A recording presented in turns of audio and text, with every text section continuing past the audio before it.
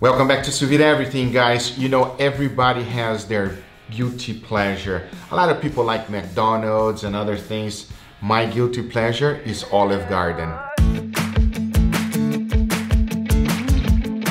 Yes, it is true. Going to Olive Garden always reminds me of my childhood. Ever since I can remember, I always liked Olive Garden. Is it the best Italian restaurant there is? No, it's not. But I like it. And to be honest with you, only for one dish. It's called Steak Gorgonzola. And after reviewing the menu and not finding it, I was shocked. Then the waiter was nice enough to explain to me that it was no longer on the menu. And that was a true disappointment, and Mama got everything on camera. Hey Google, why the sad face? You're recording me right now, Mama? Yeah. They don't have it anymore, guys. It's my guilty pleasure, you know. A lot of people like different things that you're not supposed to like. I like it. And there's no more, Mama. But since I was already there, I went ahead and ordered the chicken. How's the pasta, Google?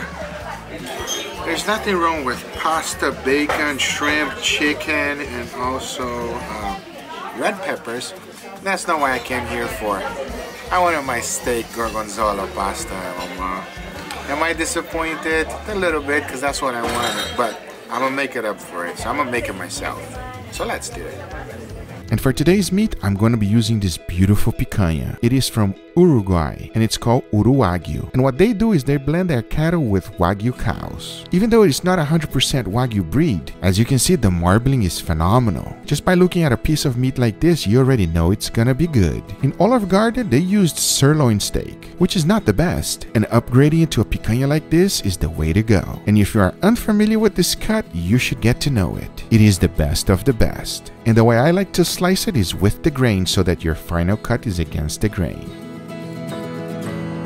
When you have a high-grade piece of meat like this, you don't want to season it with anything crazy. So I kept the seasoning traditional with only salt and nothing else. And always remember to season both sides. Now that they are seasoned, all there's left to do is put them in the bag and get them ready for sous vide.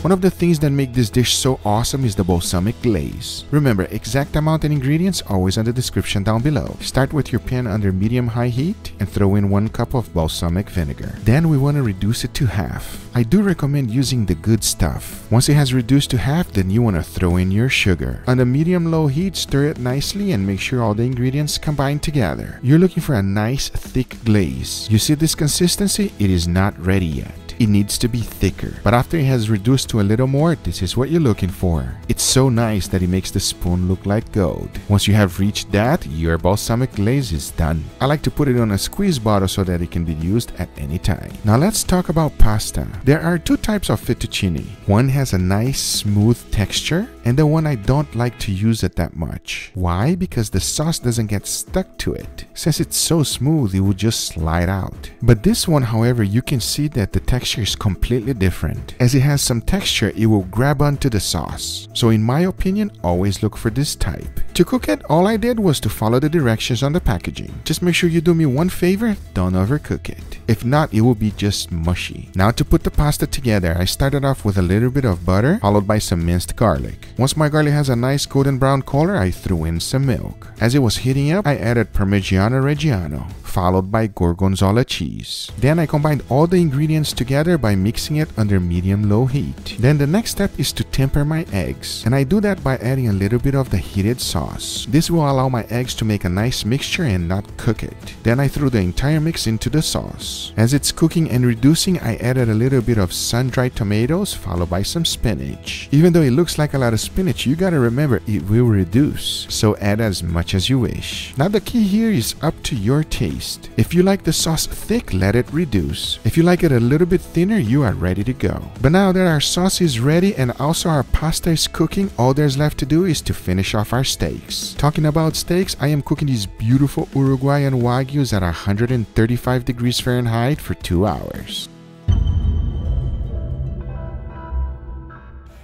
I got my beautiful Wagyu picanha ready. I cooked them at 135 degrees Fahrenheit for 2 hours.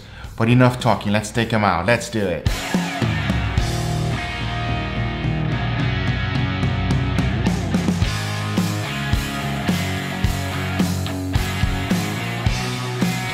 It smells fantastic, everybody. That picanha, it already comes through just as is right now. And like always, I have to pat it dry to get a wonderful sear. Talking about sear, I'm gonna go to the next level with searing it with the charcoal. And then we're gonna put it on that beautiful sauce and pasta that we just made. But I know it doesn't look that good right now, but watch this.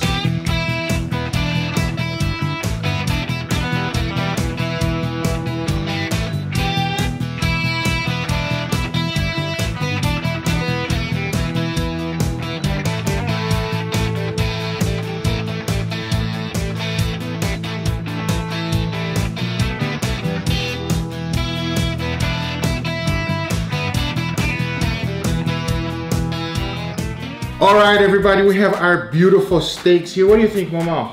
They're calling for me. They're calling my name. Yesterday, I almost cried on the restaurant because I really wanted this. This is my guilty pleasure, everybody. I absolutely love it. I don't know why they took it off from the menu. Save money. Save money? Why do you think that is? They had this for so many years, and now they just took it off. But I'm excited to find out if I got the taste. Have you ever had this one, Mama? Nope. First time? First time. Oh, you're in for a treat. All right, let me serve you. Let's do this.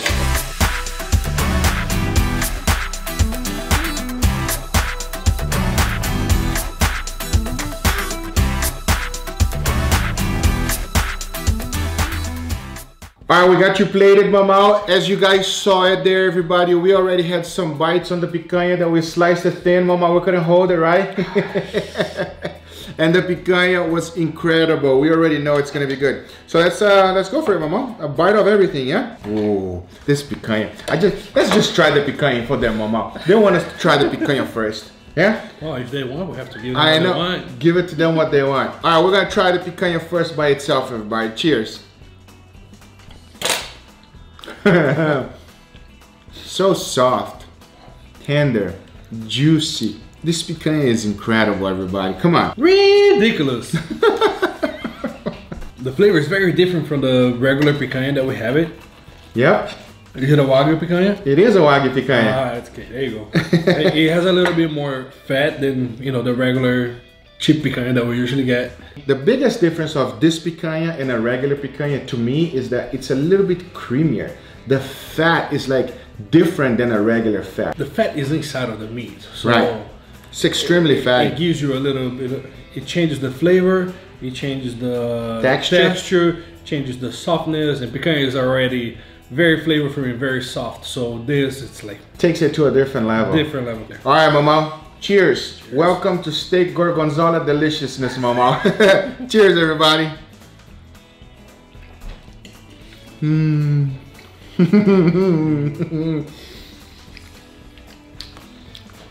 Wow.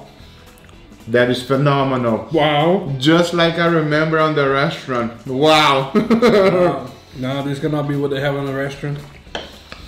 No restaurant is this good. I'm so sad that they don't make it anymore, but I feel a lot better now that I can make it at home. The pasta is wonderful. The creaminess of the sauce is great. The tomato adds some like sweetness with a little bit of tartness. And that balsamic glaze, it's balsamic vinegar with sugar, so it adds like a little bit of acid with that. Balsamic with sugar. Yeah. How can you go wrong, right? How can you go wrong with that? And then to top it all off, you grab the Wagyu picanha and put it in there, Omar. Come on, Omar.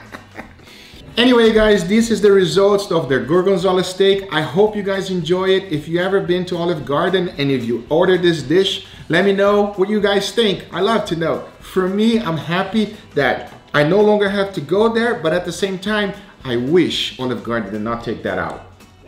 Maybe they'll put it back. Olive Garden, if you are watching this, please put it back on the menu because I love to go there for this dish specifically. But we got other things that were good. Guys, don't worry about Olive Garden. Just do this on your side. Come on.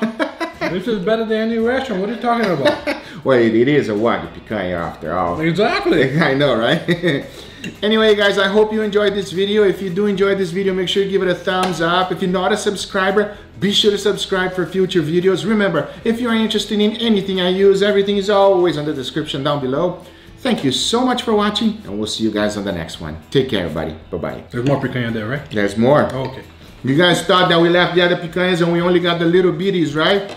We still have the big steak. Go get those big steak, mama. Don't have to tell me twice. Let me tell you guys, when you combine them both together, the steak and the pasta, it's like creaminess of the sauce. Yep. The saltiness and the flavor, the beefy flavor of the steak.